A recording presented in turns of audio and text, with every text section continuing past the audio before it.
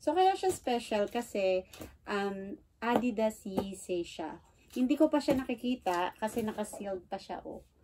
Pero, yun nga, gusto ko siyang i-unbox kasi nga special siya. Matagal ko na itong gustong bilhin. Pero, ang mahal kasi nito.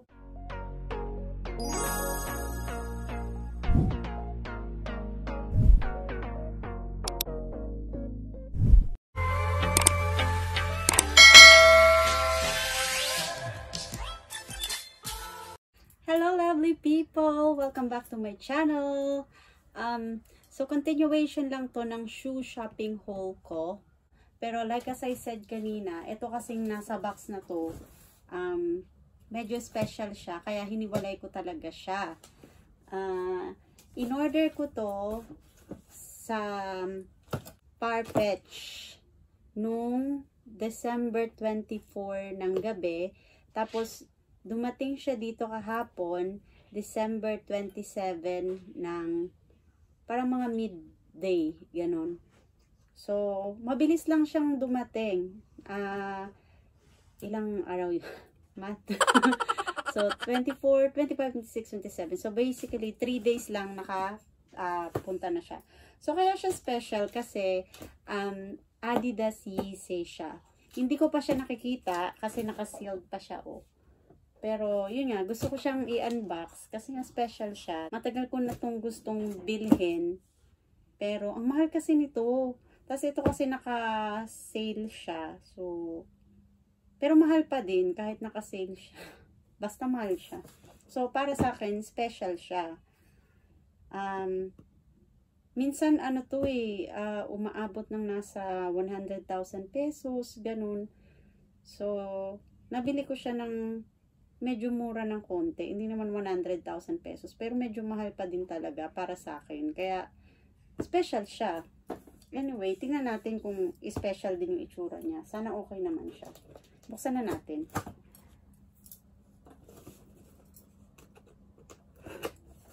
Second time kong umorder ng sapatos sa Farfetch.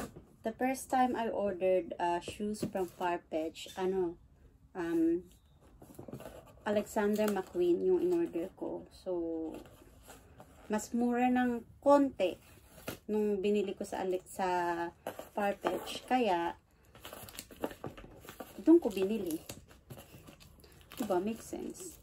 Mas mura siya ng konti kumpara sa pagbibiling ko sa kumpara sa pagbibiling ko siya sa shop dito sa Hong Kong. Kaya, sa Farfetch ko binili. Baka naman Farfetch, no? Siguro naman, pwede nyo ako i-sponsor. Charot. Ayan. Actually, maganda siya kasi pwede kang mag-return. Although, hindi ko pa naman na-try mag-return. Kasi umorder na ako ng bag sa kanila before eh. Okay naman. So far, okay naman. Bira akong umorder ng, mamahaling gamit online kasi sayang kapag hindi kasya or kapag hindi maganda yung quality.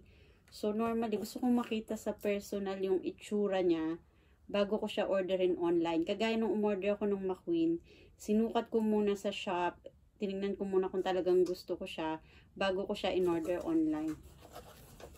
So ito na siya. Sana okay siya, no? Ayan. So, meron siyang Farfetch return, chorba, ganon. So, booking your return is free. The easiest way to return your item is online on the app. O, tapos meron siyang, instruction kung paano. So, just in case hindi ko siya gusto, pwede ko siya ibalik. Free daw. So, ito siya. Yee! Ganda-ganda. Wala po, maganda na agad.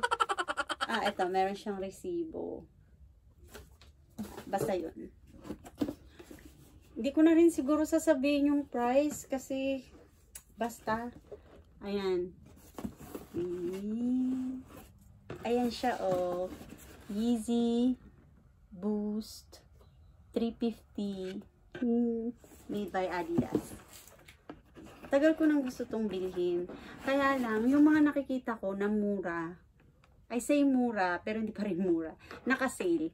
Hindi ko gusto yung mga kulay. I mean, maganda naman sila. Pero kasi, kung bibili ako ng something na sobrang mahal, gusto ko yung gusto ko talaga. Yeah.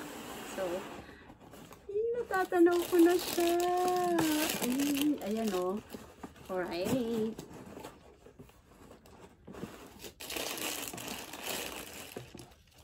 Ayan. Hala, sana kasya siya sa akin.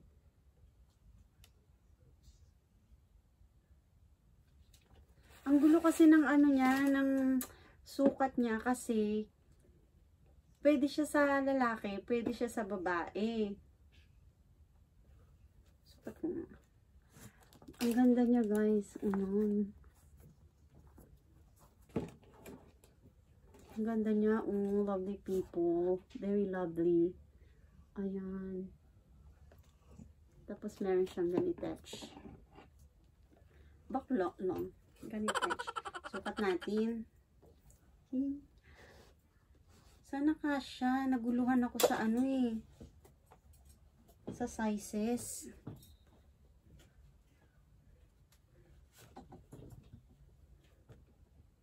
Kasya siya. Kasya siya.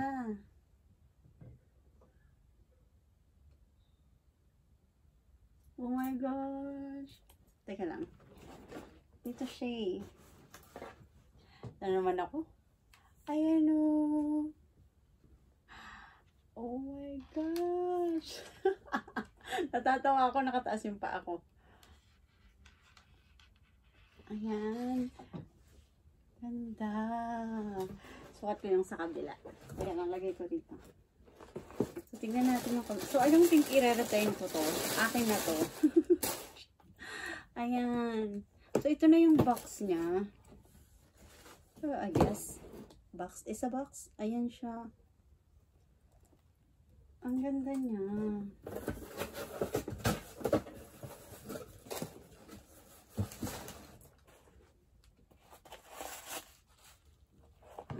Hindi to sponsor ng Farfetch. Sana, diba?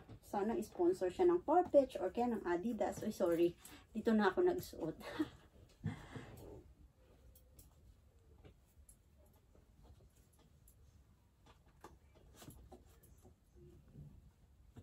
Perfect.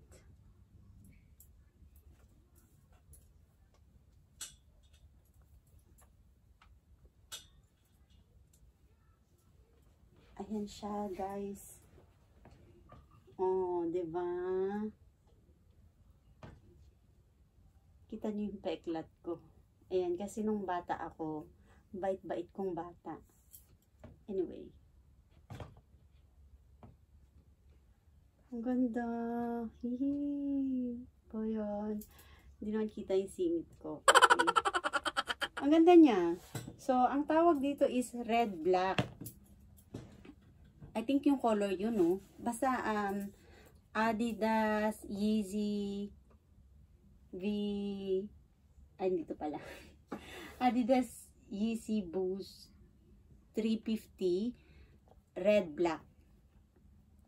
Yan. Gusto ko rin sana yung white, kaya lang hindi ko na gusto yung presyo kapag sobrang dami na nung binili ko.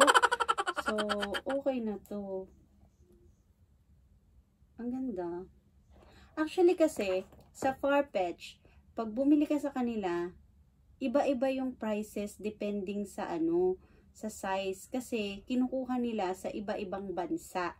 So, depende sa supplier yung magiging price niya. So, ito, mas mura siya kumpara sa next size. Kunwari, ito, size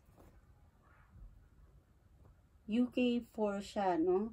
So, kung ang kunuha ko is UK 4.5, mas mahal kasi sa ibang bansa at ibang supplier siya manggagaling. Ito galing to sa, saan ba to? I think ito galing to sa US. So, yung iba galing sa UK. Or baka ito galing sa UK. Ewan ko, nagguluhan ako. So, depende kung saan nanggagaling yung supply nila, yung prices. Kaya minsan makikita mo yung naka-ano sa kanila, naka-pop in is, halimbawa, ang price niya is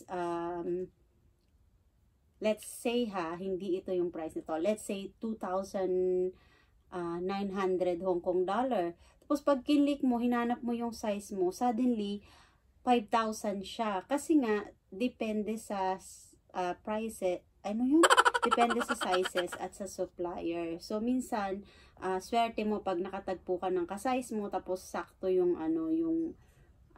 yung price niya sa sale. So, parang when it comes to prices and sizes, it's a hit and miss. Pero the quality is, kita mo naman. Yan talagang original siya. Ayan. Super ganda. So, ayan. I'm very happy.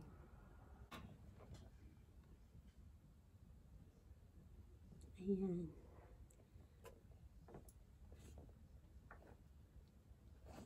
Okay. Right. So, yeah, I think that's it. Nakailang content na ako ngayong araw na to. Nakatatlo rin ako. And thank you so much for watching this video. I hope you like it. And I hope you like these shoes. Who doesn't? Come on. And if you do like my video, please give it a thumbs up. And if you haven't subscribed to my channel, please subscribe and hit the notification bell so that you are updated every time I upload a new video. And thank you so much for watching. See you on my next video. Bye! Love it!